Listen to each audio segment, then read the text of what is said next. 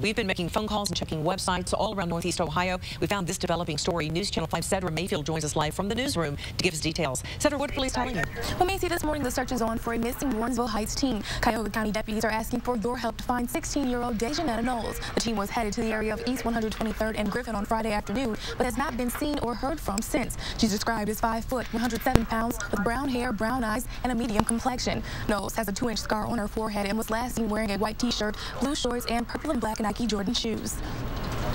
Macy. Cedra, what should people do if they actually see this missing teenager? Well, anyone with information about Dejanetta Knowles and her whereabouts should call Warrensville Heights Police Detective Dennis Fawcett directly. His number is 216-581-1234.